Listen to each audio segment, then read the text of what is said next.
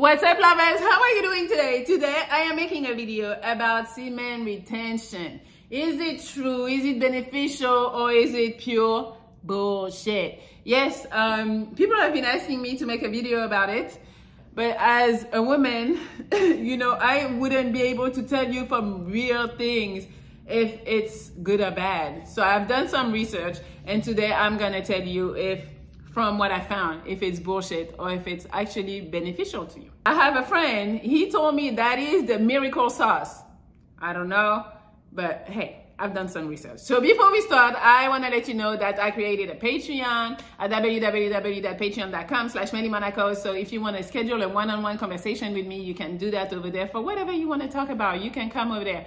Or there's more pictures, there's more videos, there's a bunch of stuff over there. You can go and check me out over there, please and thank you. All right, so I was wondering, is it the same as NoFap? From what I found, so it is not the same, because NoFap is really for you to break away from your porn addiction. So if you are addicted to porn, which is not good, I think, NoFap is good for you. NoFap is an anti-masturbation movement. The supporters of that are saying that avoiding masturbation for a prolonged amount of time improve their sexuality and their lives. So pretty much you are not supposed to touch it at all when you do the NoFap. So the semen retention is actually the opposite of that. You can touch yourself, do whatever you want, but you cannot come.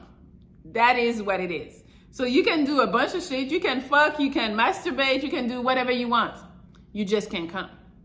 That might be way harder. I don't know, you guys need to tell me. I don't know how it feels, if it's way harder to just not do anything or to actually do something and then stop. What's harder? You guys need to put it in the comment. I wanna know. While we are talking about dick, I wanna talk to you about Joy Mode. Yes, Joy Mode. Do you remember the last time you went to the gas station and you saw those little pills and you're like, oh, I might wanna try? I hope you didn't, because with those pills, you can end up at the hospital, you can have a 4-hour erection, you can have nasty side effects. Nobody wants that, right? But with Joy Mode, it is the time that you need to try something that's gonna really help you. Joy Mode is all natural, so whether you are happy with your performance in the bedroom or you're unhappy, how about we get better? Overall better. Joy Mode is a sexual performance booster, so just think about it as a pre-workout for sex. This is designed to support erection quality, firmness, and sex drive. Yeah. Joy Mode is here to save the day. So it's really easy to take.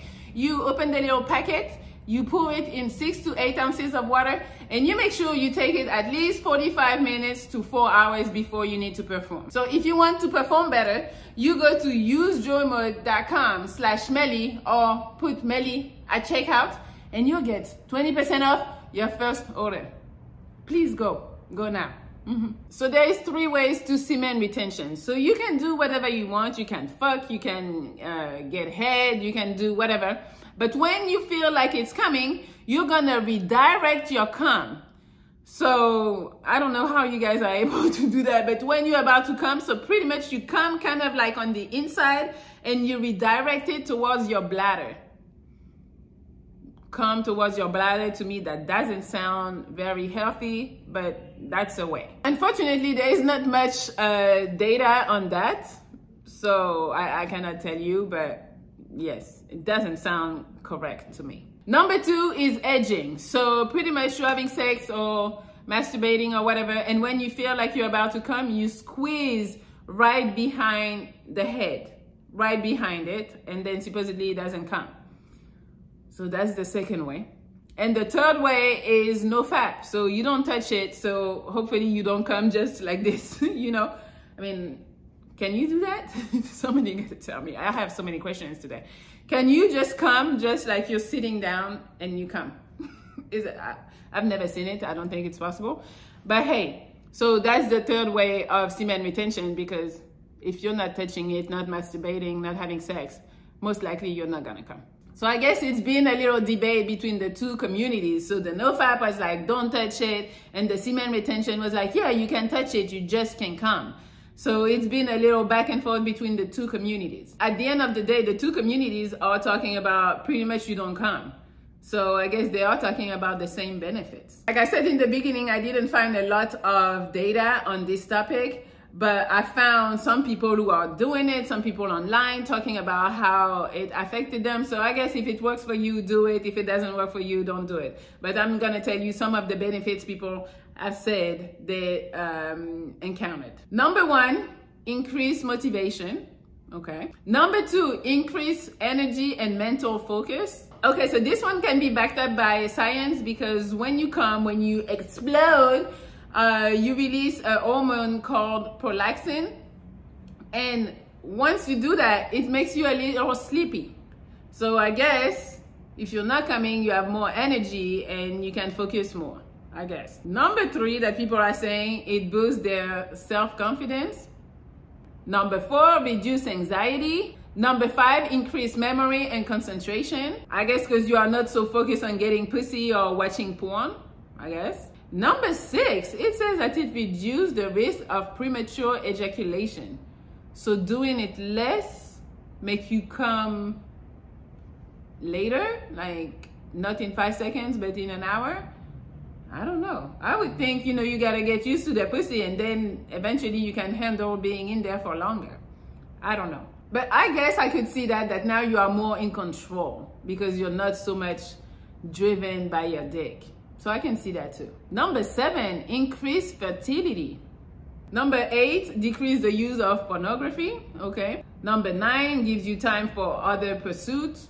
Yes, you got more time. And number 10, help you conform with your religious beliefs. So if you're in a religion where you're not supposed to fuck before marriage, then I'm sure that's gonna help you. I found a study actually that says that it increases the quality of your semen, but they say you shouldn't abstain for more than 10 days.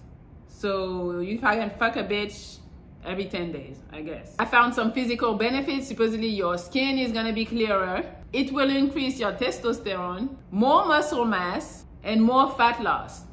Okay, hey, that sounds good. If that's true, that sounds kind of good. I found some spiritual benefits. You have a better sense of purpose. You can create a stronger and more emotional bond with the girl because you're not fucking her, so you're gonna have to find something to like about her than her pussy. You can really get to know her. So that's all I found. I mean, I think this is all over the place. There is no real study or anything. So I think it's really mental. If it works for you, do it. If it doesn't, don't. If you feel like when you're not fucking for a long period of time, you feel anger or, you know, a little stress, frustrated, all of this, maybe you need to fuck. But maybe for you, on the other end, it's like, ooh, I'm clear. I'm delivered from pussy. I can see other things. I can focus on my career and not fucking chasing after bitches. I don't know. I think it's mental. You got to decide what it does for you. If you think that you are too focused on bitches and stuff like that, maybe it is something you should try, so then you can refocus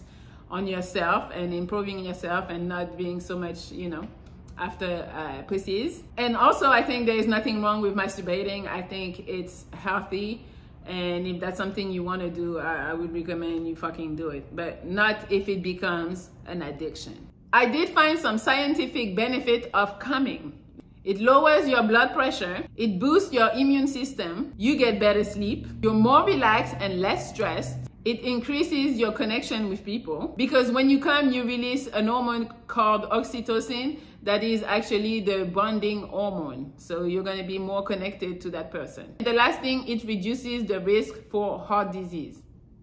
That's pretty good. You need to be fucking at this point. All these, I be fucking. And the downfall of not coming, well, you get blue balls, because if you're gonna play with it and then not come, it's probably gonna hurt you. So yeah, but at the end of the day, I feel like I found more points on the benefits of coming. I think the benefits of coming are a little higher. The last study I found said that if you come more than 21 times a month, it will reduce your risk of prostate cancer by 50% compared to the guys who come only 5 or 7 times a month. Shit, so if I were you, I would be coming at this point. So that's all I have for you guys. I don't know if I helped you. I gave you some pros, some cons. At the end of the day, you do what you do. I have a friend, he's an actor, and he told me once he started not fucking bitches, not masturbating or anything, he started booking everything. It just created an aura about himself. And when he would go into rooms, they'd be like, there's something about you. And in his mind, he was like, yeah, no, I'm not fucking, and you're feeling all of this. So I don't fucking know. It worked for him. I don't know, maybe you want to try it and let me know, but please put in the comment. Have you done it? If you have, has it been beneficial? Did you do it just for, I don't know, 2 days and you're like, yeah, fuck that shit? Please tell me. Let's talk about it. All right, guys, I appreciate you. Hopefully you're having a great day. You can like, share, comment. You can subscribe to my Patreon at www.patreon.com/MelliMonaco. You can also follow me on Instagram at MelliLoveXO, Melli Monaco, Melli, all the Melli that you can think of, motors, travels, all of that. Please and thank you. It's all in the description of this video. I appreciate you guys. I love you. I hope everything good in your life, or you're getting there. I wanted to say, you know, shit is not real. I don't know. Okay, that's another topic. We'll talk about it another day. But I think life is not real.